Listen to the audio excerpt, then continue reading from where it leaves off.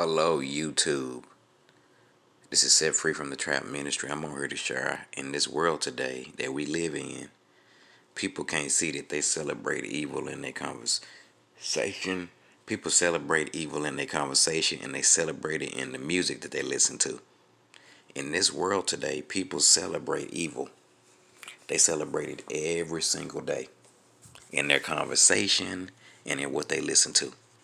Then when something happened, everybody's crying, and now everybody want to pray.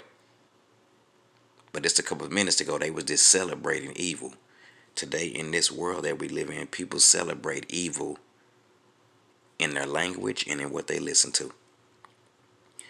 Proverbs 2:14, those who delight in doing wrong and rejoice in the aversion of evil, they take pleasure in doing wrong and they enjoy the twisted way of evil.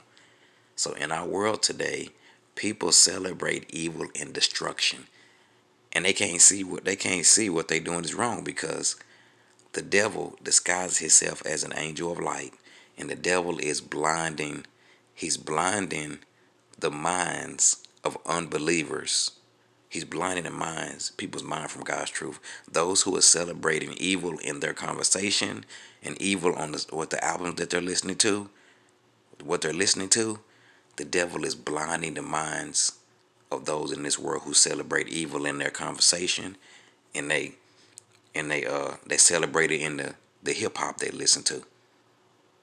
The God of this age, the devil, has blinded the minds of those who are celebrating evil in their conversation and what they listen to. He's blinding their mind from God's truth. But God's goodness and kindness can lead them to repentance. Letting God change your thinking. Bye-bye.